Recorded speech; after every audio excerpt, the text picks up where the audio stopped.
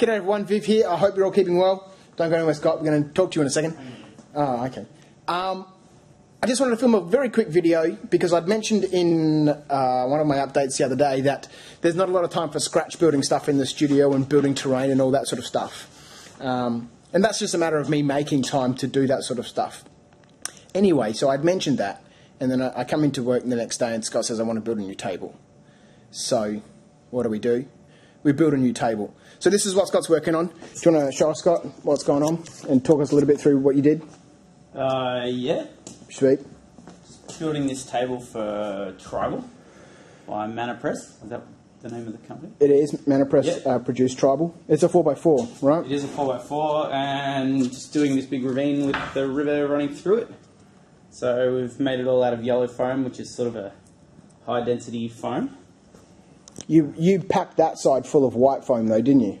Yeah, underneath. Yep. This side's all yellow foam. It is, yes. And it's just layered up.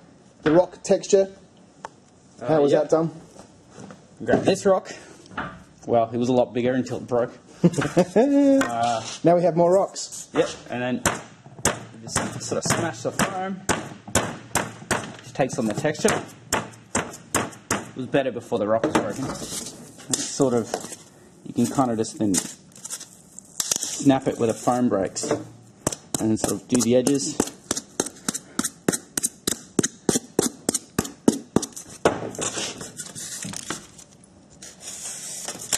Chop it off and then you can sort of... So you did both sides slightly differently, didn't you? I did, yeah. This side you can see is done in layers where you've smashed the side of it. Yep. And then this side was relatively flat, wasn't it? And then you've cut off these small little bits. Exactly. And then applied them so you get this nice layer. I certainly think that this side looks better. I do too. And then you've gone through with some... Sculptor mold. Sculptor mold. Which is a paper mache product, I think. Just to smooth all this hills out and everything? Yep, and then gone over the top of that again with some filler, wall filler. Just to smooth it off again? Yep. Sweet.